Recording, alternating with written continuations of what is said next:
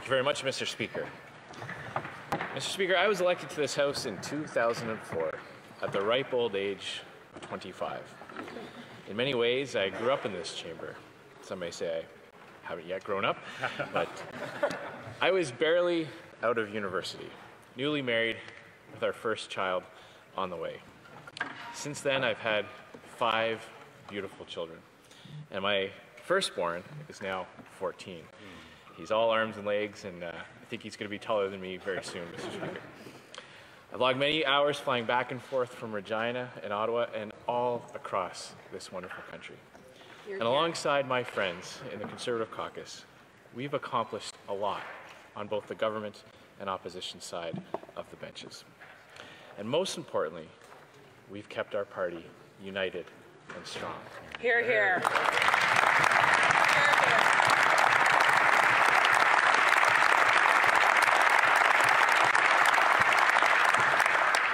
Which is why today I felt it was appropriate to speak to my friends and colleagues in the House of Commons about one of the most difficult decisions I have ever made.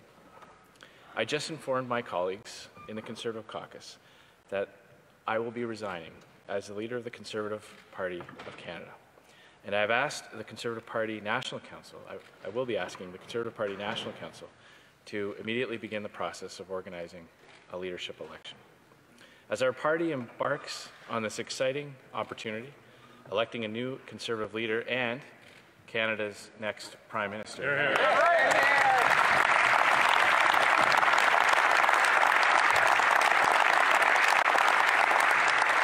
I intend to stay on as leader of the party and the official opposition.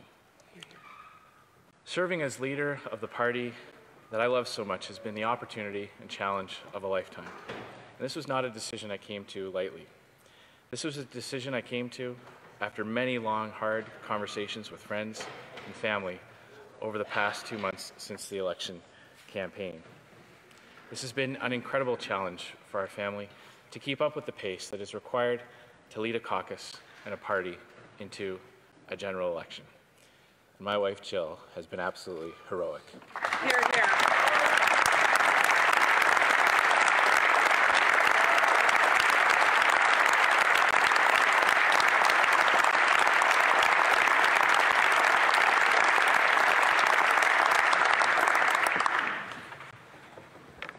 But in order to chart the course ahead, this party, this movement, needs someone who can give 100% to the efforts. And after some conversations with my kids, my loved ones, I felt it was time to put my family first. Our Conservative team is always stronger when we are united. When fiscal Conservatives, Red Tories, Social Conservatives, Libertarians, Quebec Nationalists, Conservatives in rural Canada and urban Canada, in the East and West come together, great things happen. Hear, hear.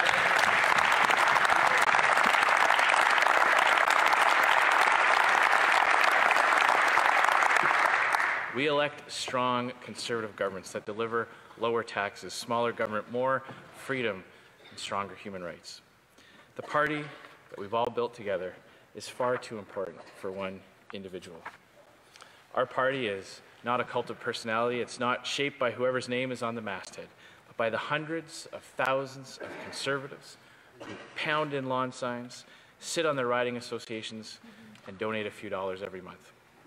And as our party begins to embark on this exciting opportunity, electing a new leader, my only ask to my fellow Conservatives is this: let's stay united. Hear, hear. Hear, hear.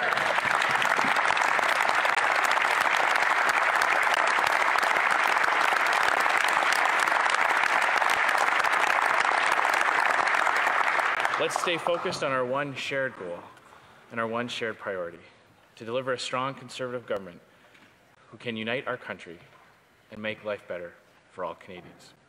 For the oil worker out of a job, for the senior who is choosing between heating and eating, and for Canada's position on the world stage. I believe in this party. I believe in our movement. I believe that we will be the government after the next election. I got involved as a teen because I love this party. I ran because I love this party, and I ran for leader because I wanted to help this party. I will continue to serve my Conservative caucus, and I will continue to serve the great people, and the fantastic riding of Regina Capel.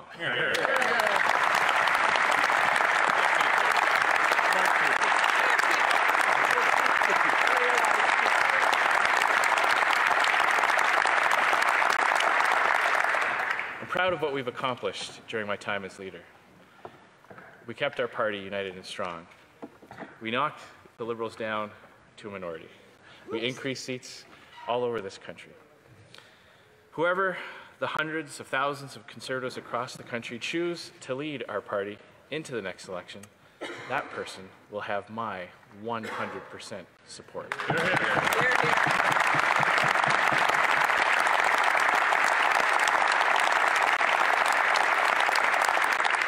And my message to the Prime Minister and the Liberals in this House is during this leadership election, there will be no free rides in the House of Commons. We've already hit the ground running. We had a 1,000% batting average for a brief period of time Tuesday evening. We might see if we can increase that batting average. But we are going to continue to be here every single day to represent our constituents, perform our duties as parliamentarians, to put Canadians and Canada first. I want to thank you, Mr. Speaker, for indulging me in the statement. I want to thank my colleagues in the Conservative Party. Merci beaucoup. C'était l'honneur de ma vie professionnelle d'être chef de le Parti conservateur. Et je remercie tous mes collègues pour l'appui et leur confiance pendant les dernières 3 années. J'ai pris cette décision parce que c'est meilleur pour notre parti. I've made this decision because it's the best thing for our party. Our party needs someone who can give everything they've got. And I've always been honest with my colleagues. I've always been honest with everybody. I know that the road ahead, the stress that would put on my family, I can't give them that 100% assurance. So I know the next person will, and I know I can speak on behalf of all our team that the next leader of this party will